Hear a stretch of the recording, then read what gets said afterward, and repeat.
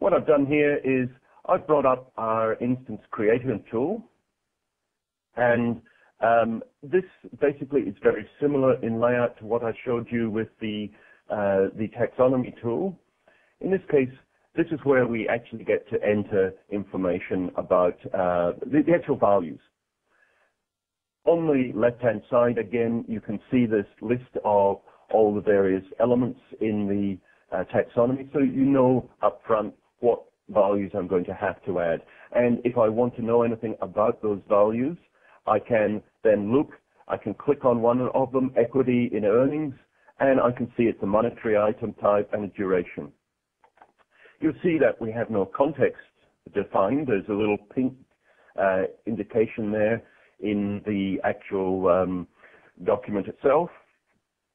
So the first thing we need to do is to create a context. Very simple.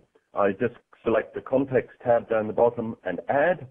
I give it an ID and I say current for period. I go over to the dates. I say it's going to be a duration.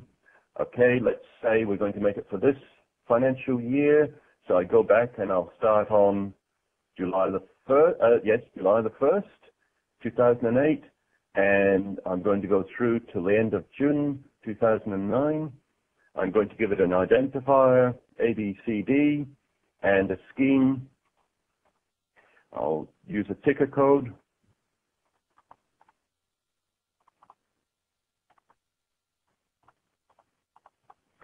And that's basically all I'm required to do to create that context. And you can see it here down the bottom.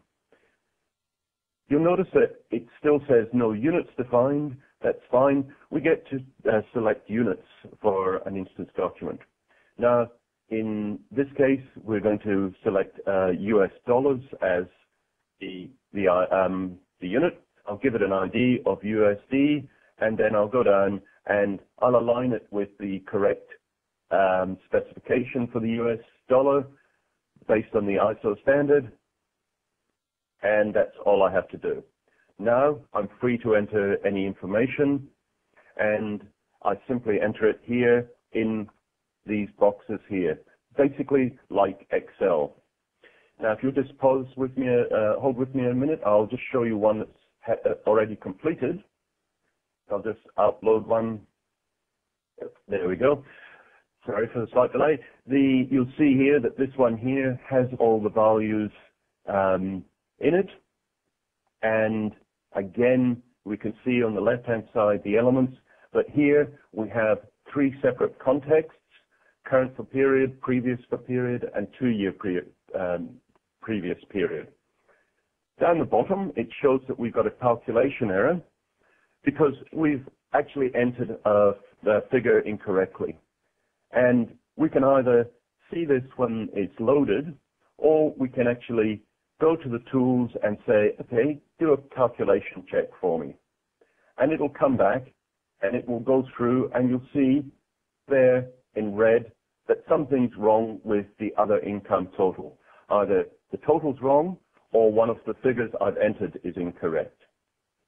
If I go back to the presentation link view of that, you'll see that it's now switched on, showing me both the value and the calculated value, so that I can actually see here in a very easy to read way where the error is occurring.